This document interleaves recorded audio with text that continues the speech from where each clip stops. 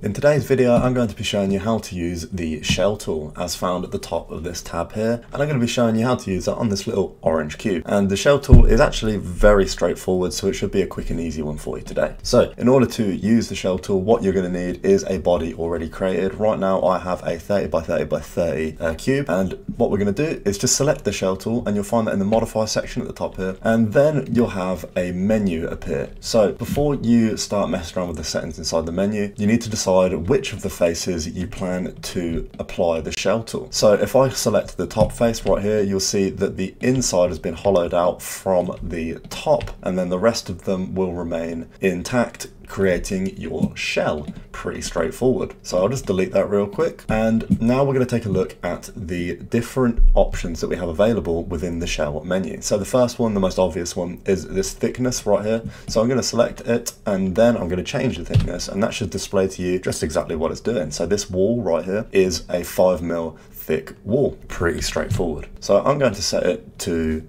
5. Yeah, we'll stay with 5 and then we'll start showing you the different modes for this as seen here. So right now we have it on the inside mode, and what that means is the overall size of this cube remains at 30 by 30. Whereas if I was to decide to do the outside mode, what this does is it means this inside hole right here is 30 by 30, and then a 5mm wall has been applied to the outside.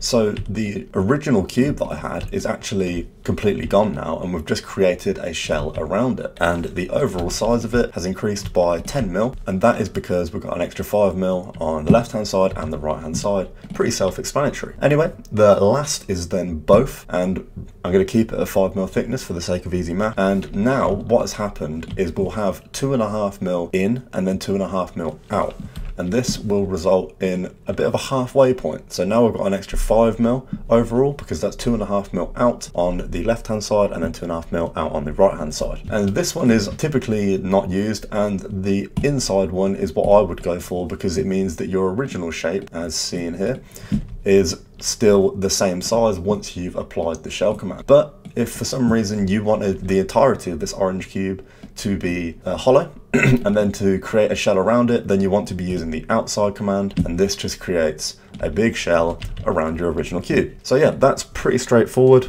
Make sure to take a look at the link in the description. It takes you to my Udemy course, which teaches everything that you need to know if you're a beginner or even an intermediate for Autodesk Inventor. It has everything in one place. Trust me, it's very useful, and thank you for watching.